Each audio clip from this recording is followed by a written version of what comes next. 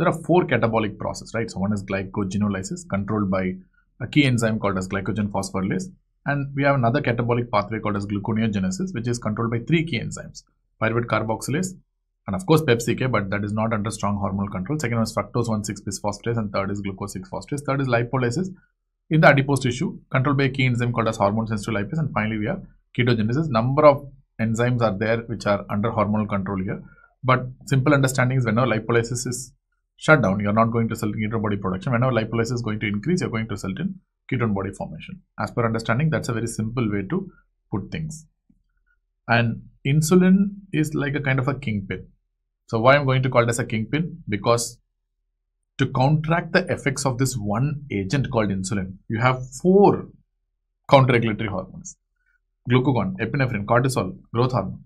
Everything is trying to act as counter-regulation to insulin effects. That's why insulin is a kind of a kingpin. That's why in the textbooks, often they will mention something called as Insulin-Glucagon Ratio. But glucagon, I would say, is no match for insulin, because even at a secretion level, you look at like glucagon is going to stimulate insulin release, whereas insulin is going to suppress glucagon release. There also insulin is going to win.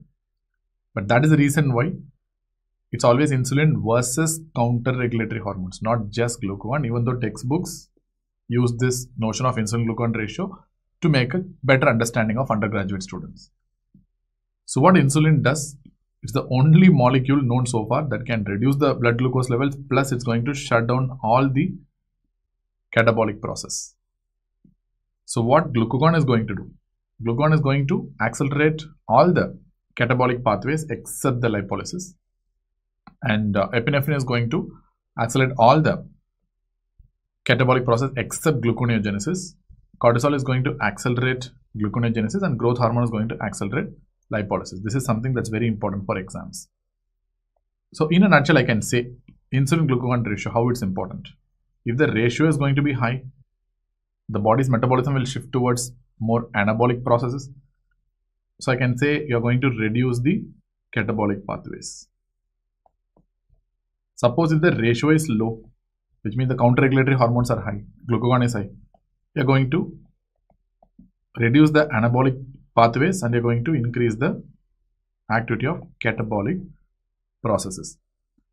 So thereby, if the insulin-glucagon ratio is low, then glycogenolysis, gluconeogenesis, lipolysis, ketogenesis, everything will be accelerated. The importance of this we will understand in the complication section, where we will be talking about diabetic ketoacidosis.